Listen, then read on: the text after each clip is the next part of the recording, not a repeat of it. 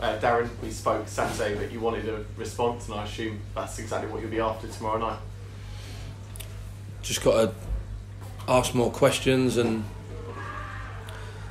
have more attempts on goal, and just, play better than we did on Saturday. I thought we did okay, but okay is not good enough. Handled the ball and moved the ball around. Difficult against any team that plays with 10, 11 players behind the ball. But that's the theme of this season. A lot of teams are respecting that we handle the ball.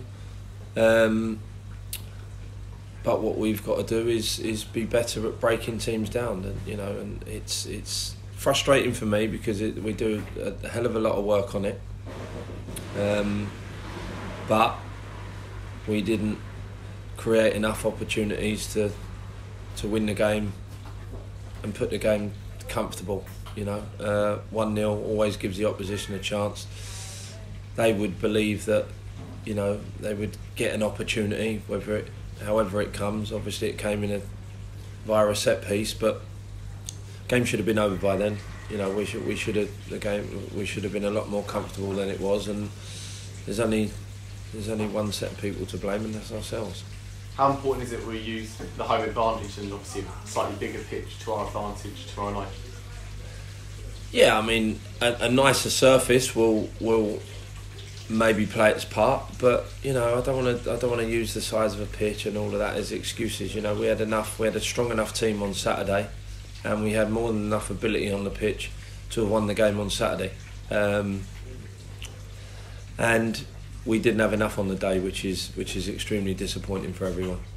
Josh Walker comes into this game 4 goals in his last 5 matches. Seems to be oozing confidence at the moment. Just how brilliant has he been over the last few games?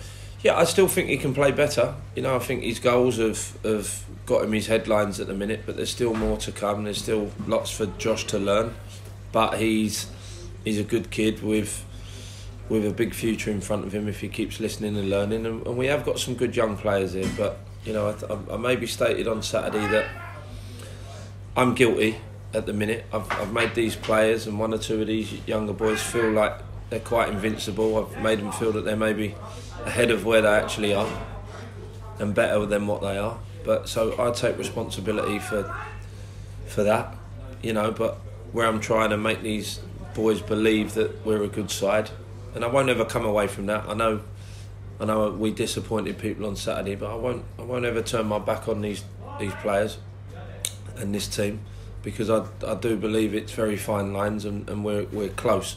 Josh, Efron, Wes, Jack Taylor, Harry Taylor, all these young boys, young Donny, there's a real good young crop coming through here, and part of learning is games like Saturday where you maybe get slightly complacent and you don't put a game to bed that should be very comfortable, but it's all part of the learning. I'm still learning myself, aren't I? I'm still new to this, but there's no excuses for what went on Saturday. It's a game that we should have won, and we're looking to put that right tomorrow night.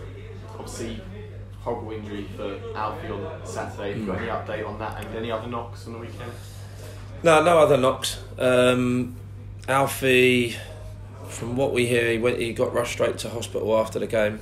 Looks like it possibly wasn't a break, so he managed to go home Saturday evening.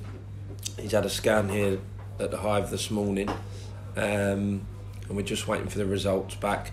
Could be ligament damage, could be a fracture maybe in the ankle, but he's in a lot of pain with it. So it's a real shame for him, but the small plus we take is it looks like it's not a break, but all will be confirmed later today. And listen, I'll apologise again, because I know I've come in for some flack over the weekend that we didn't go over and clap the fans, and that's nothing to do with the performance or them booing us. That was all down to everyone went in and wanted to see how Alfie was. So it happened right at the end of the game, and he was in agony on the pitch, so everyone's first thought was to get in there. So I know people have had a pop at me and that, but that's not the case. I wanted to see how one of my players was.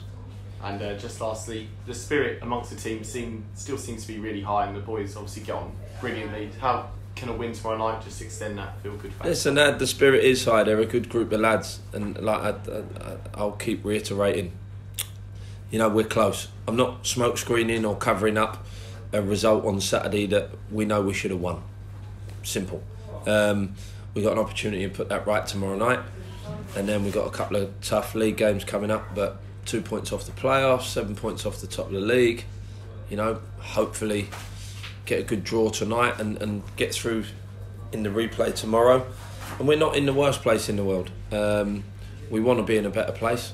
I'm like every fan, everyone connected with the club. We want to be 4, 5, 6 points better off, and we want to be through in the next round of the cup. So I'm the same as everyone. I'm frustrated, but I'm prepared to get my head down and work with these boys and turn it round like we always are.